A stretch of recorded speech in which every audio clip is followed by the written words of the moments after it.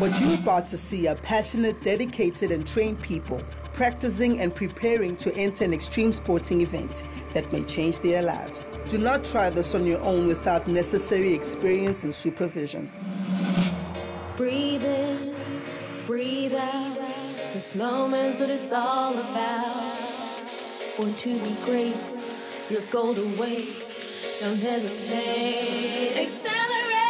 Set for the race, aim to give it all I got. Mind is set, gonna reach the highest spot.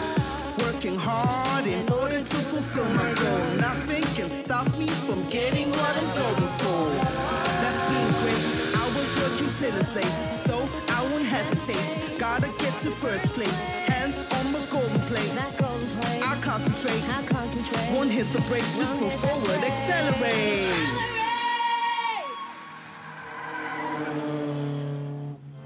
Welcome back to Accelerate. Last week, we met 8-year-old gymnast Kaylee Anders and saw how she preps for her upcoming national gymnastics event.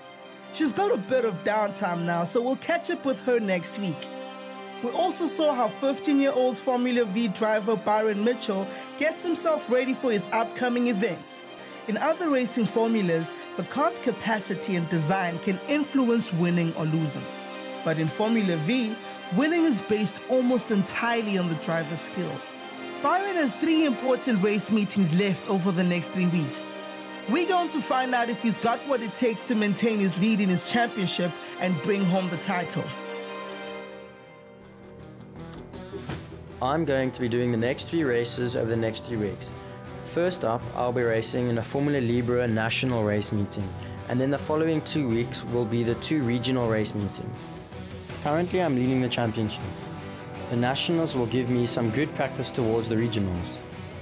I only race nationals when they are in the province. My main focus is regional competitions. If I win my next 2 regional race meetings, I will be the overall champion for the season, and that means a lot to me because this is my very first season racing Formula V. This is a normal car. It has 4 brake calipers on each wheel. It's a 4-cylinder motor which isn't fuel injected. It's run by carburation. As you can see, we've got the carbs here. Then this right here is the air box, which intakes all of our air as we're going down the straight. Then on the side here, inside these pods, we have our radiators, which keeps our motor cool. Here are our tie rods, these funny looking things on the side of the car, tie rods. That helps us set up our wheel alignment and all of that. And it may not seem like it, but wheel alignment and setup of the car is probably one of the most important things people can do in these cars. So if we have a look in the car here, sit on my petrol tank, but the steering wheel has a simple quick release on the back here. So in case you're ever caught in a fire or if you're upside down on the car, you just pull that and slide the steering wheel off so you can hop out easier. So we have our dashboard that sits behind my steering wheel. So pretty much this tells me my oil, my water pressure, my revs per minute, my speed I'm going. When I need to change gears, the RPM light starts flashing, so that indicates to me when I need to change from any gears I want to. Okay, so over here we have the gear lever that runs through to the gearbox at the back of the car, through the car here, all the way to the back gearbox under all of this mechanisms and exhaust pipes and everything. And it's a normal Beetle gearbox. It's got 4 gears. And unlike normal cars, it's on the right-hand side. I would say Formula V is the cheapest way to get into racing, or single-seater racing, if I can put it like that, because it may not look like it, but Formula V racing is cheaper than go-karting. This event is so important to me because I'm currently leading the Western Cape Championship, and this event can determine whether I stay in the lead or whether I drop down the order. If I win this event coming up, I will feel very happy because that means that I will maintain my lead in the championship, or I'll actually open the lead up in the championship. If I don't do so well in the event, I won't beat myself up about it. I'll say to myself, don't let this bother you. There's still 2 more races at the end of the year. And then I'll keep going, keep trying my hardest. After the break, we'll see if Byron can put pedal to the metal and get a result in his next national race day. In the meantime, if you have the thrill for extreme sports, tell us about it on our Facebook page. Stay right there. We'll be right back.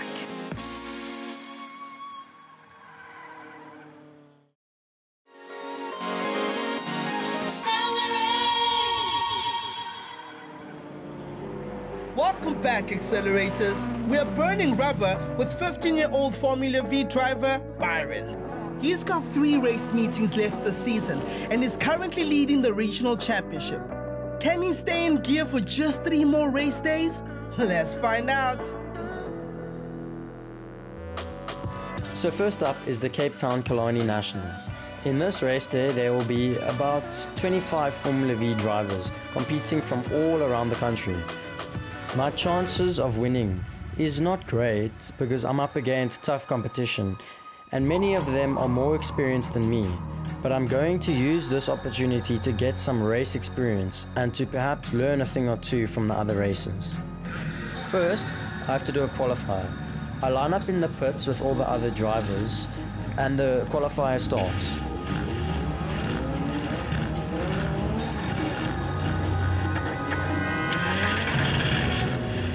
I notice a strange noise coming from my engine and it doesn't sound too good at all.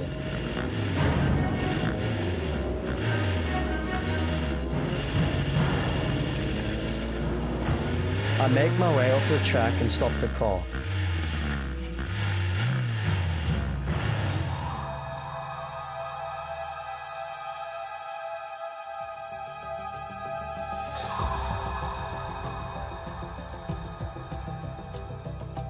I'm very annoyed because we spent most of the day and night setting up the car yesterday.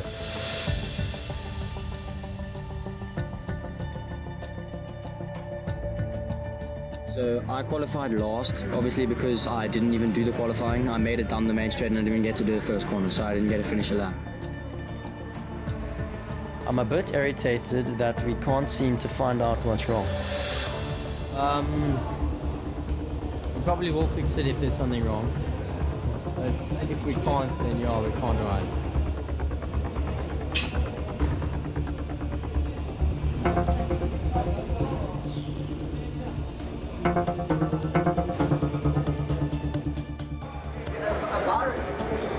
What got me is when you came in, it looked like you put the car back in neutral and you were coasting and it was going click, click, click, click, click, click. When the car wasn't turned on, the car was still going click, click, and then down all that straight. First gear wasn't set right. Maybe the clutch is not set properly. I should roll forward in neutral without the clutch. So we put the car back together again to troubleshoot it. And when I started the car, my friend Jonty noticed one of the suspension rods were fitted incorrectly. That must be on the side. Huh? That must be on the side. Wait, wrong way. These are things on the wrong way. That might have been what happened. It was hitting the other wheels. We had a tip. Here's the wheel weight. We found the problem. This is meant to be on the other side. Road speed, man. Yes, it's all that for nothing. Take your wheels off me. So we quickly refitted the wheels and I made my way to the starting grid for my race.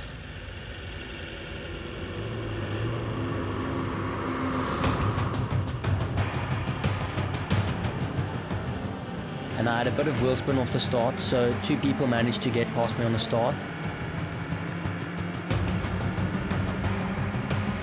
And I tried to stay with them, but I took a very wrong line and I lost grip halfway through the corner and I couldn't get my power down as fast as they could. So they started pulling a gap towards turn 2. So as I approached turn 2, I saw someone's wheels lock up and smoke flying in the air. Then as I came closer to the corner, I noticed 2 people went straight off the track. So we worked our way down through to turn 3, and I was quite a far distance behind the car in front of me because obviously my tires were still cold and I was struggling to warm them up. And I was trying to keep the guys that were behind me. And then one guy came past me coming out of turn 3. I ran wide and he came on the inside past me. Then we got down to the back straight. On this back straight, I can easily reach speeds up to 190 kilometers per hour, depending on the weather and the day. If it's a really good day and the wind is behind us and we get slipstream, it is possible to go 205. He locked up his wheels in front of me, which left a bit of smoke in my face, but nothing terrible. So I was coming down the main straight and Richard Carr passed me on my inside and he got in front of me because he carried my slipstream down the whole main straight.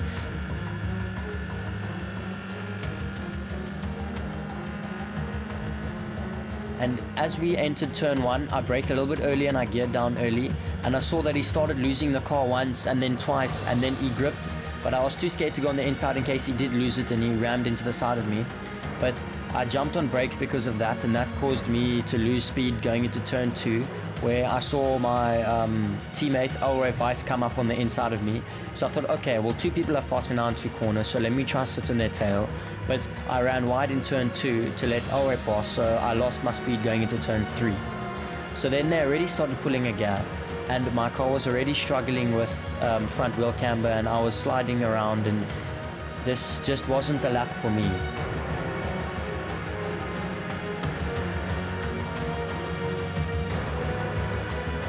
So as we come onto the back straight, they had pulled a massive amount on me. So I was pretty much just racing around the track.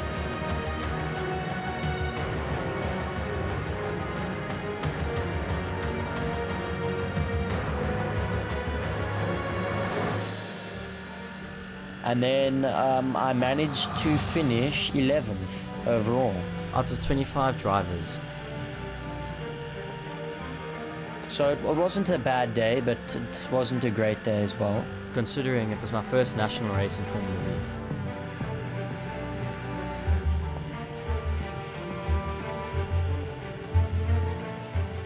The car performed better because we did some changes throughout the day. So at the end of each race, we go through a process called scrutineering, and this is pretty much where we have to go and park our cars and weigh our cars, and then the scrutineers, the people that look at our cars after the race, make sure that we haven't got any oil leaks or any water leaks coming out of the car, and they just weigh our cars and make sure everything's perfectly fine with the cars. This was my first ever Nationals in Formula V, and I think that this Nationals, they taught me a lot. They taught me how to choose the right lines, they taught me where to brake, where not to brake. They taught me things that I would have never taught myself. The experience I gained from the Nationals will help me in the next upcoming regional events, because most of the regional guys here didn't manage to get proper racing in, whereas a few of us did. And that proper racing may not look like it teaches you a lot, but it really does. So I think that I've got a good chance of winning the championship this year for the Western Province.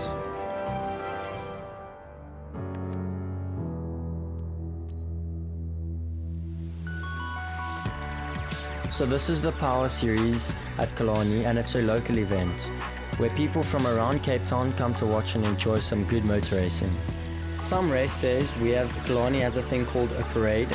So pretty much at lunchtime, an allocated class of cars will go down to Malmesbury Straight, which is between turn 3 and turn 4, and this will give the opportunity for the crowd to come onto the track and look at our cars and get in our cars and take photos with our cars and all of that. And after this parade, we got ready. Okay, so I was on the line and I was starting in 4th position overall, but in my class I was starting 2nd. I got a great start off the line and I kept my 2nd position. All the way through turn 1 was all clean.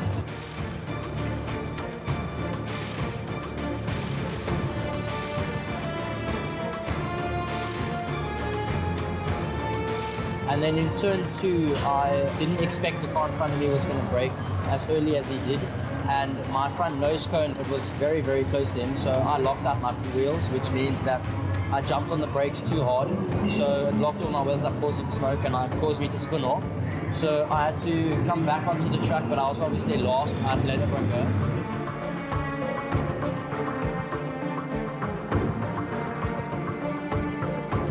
I was trailing behind and managed to work my way up to third place, trying at least to get second.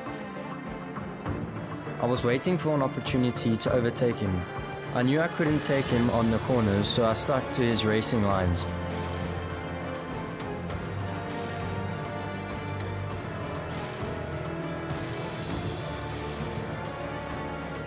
And when we were on the back straights, I used his slipstream to slingshot my way past him and stayed in second place.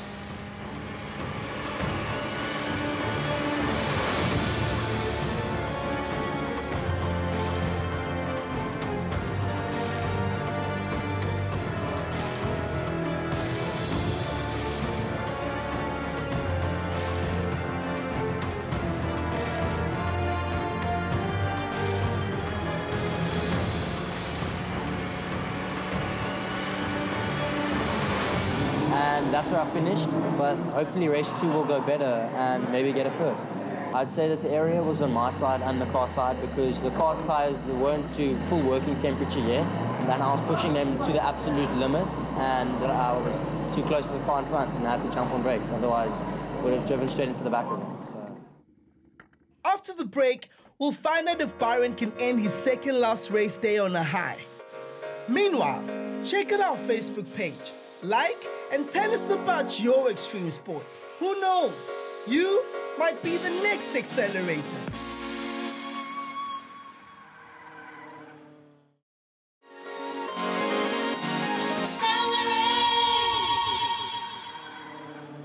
Welcome back, guys. This is XLREP12. Today, we'll find out if 15-year-old Formula V driver Byron can maintain his lead in the regional championship. He's about to compete in his last race for this day. Will he see the checkered flag first, or will he be left in the dust? Let's find out. So after scrutineering, I bring the car back to the pits and I refuel the car, make sure my tire pressures are all right, and I take my front nose cone off so I'm able to check my brake fluid after each session. Checking your brake fluid after every race and every practice is very important because if you don't, it can be a very dangerous thing to play with if you don't check it.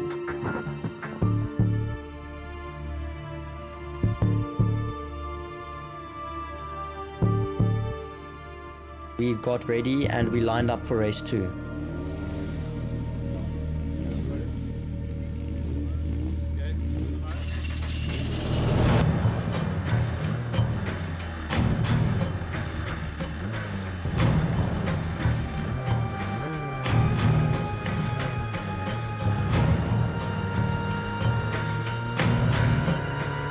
I got a very good initial pull away, but then as soon as I changed to second gear, I missed my second gear, so causing me to lose a lot of distance, so causing the car behind me to pass me.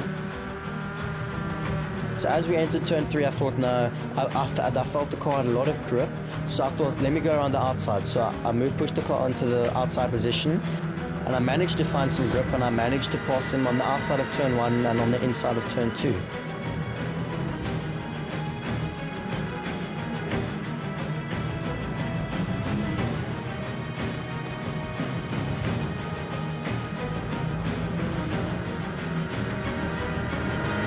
Now I'm trailing behind William Weiss, and I just can't seem to catch up to him because we're both doing our lines correctly. And only way for me to overtake him is to wait for him to make a mistake, which it doesn't seem like he's going to do.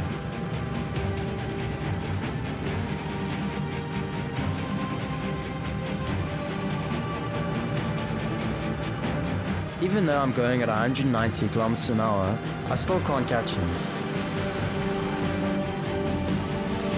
So coming down the back straight, Damien White was on my inside and he passed me down the back straight because he used my slipstream to get past me.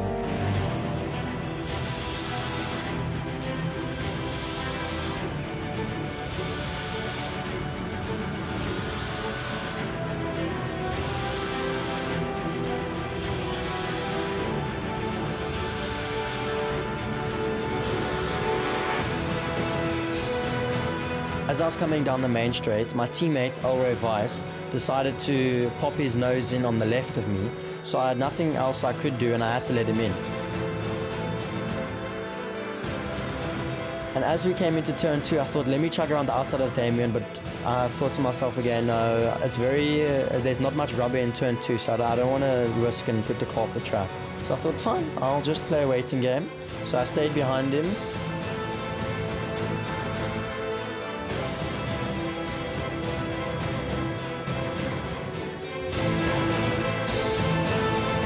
And I said, okay, so as we got into turn 4, I got better drive out of him, used his slipstream, and yet again passed him. As we came down the back straight for the last time, Garth de Villiers passed us in his Formula Volkswagen, and this car is a faster car than all of our cars. So it was a race to the line.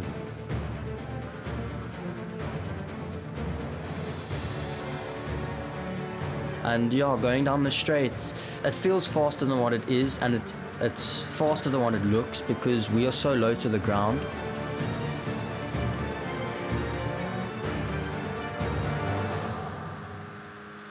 And we got to the line, and the overall results for this race was XLREP Weiss, and then me, and then behind me was William Weiss.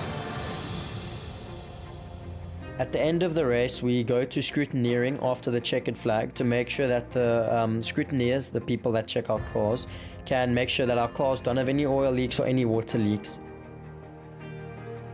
I hopped out my car and I just gave my teammate XLREP Weiss, who came first, a little bit of a well done, and he gave me a well done because we had a 1-2 finish. And they just hand us a bottle of water because racing in a single-seater car with a suit can become very hot and very tiring.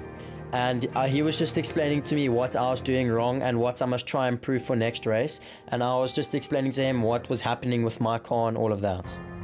I finished second in my final race. I'm quite happy about the result.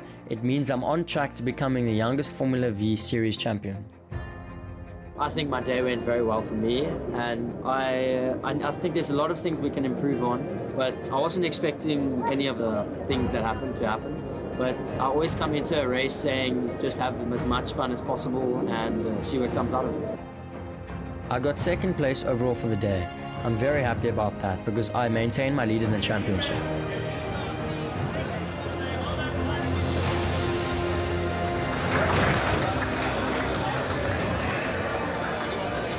It was a very fun day, and I'm sure everyone, all the spectators and everyone enjoyed it.